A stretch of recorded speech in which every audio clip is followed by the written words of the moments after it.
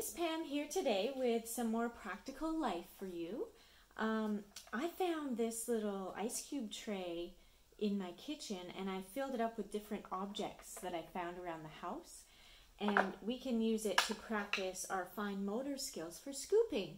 So we used to scoop in our classroom. We used to scoop beads and pom-poms or acorns, all kinds of things. So my first little slot here is beads. Okay, now you can challenge yourself to go one by one, transferring each bead side by side. Okay, it takes a lot of hand-eye coordination and patience. This little area I found over here, I filled with different stones that I found around my house that I thought were cool. My daughters like to collect stones.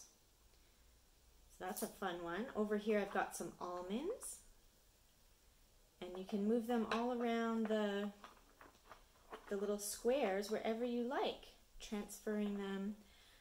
This one has got some sparkly cool sequins in it because my girls love to do different art projects, so we've always got different supplies.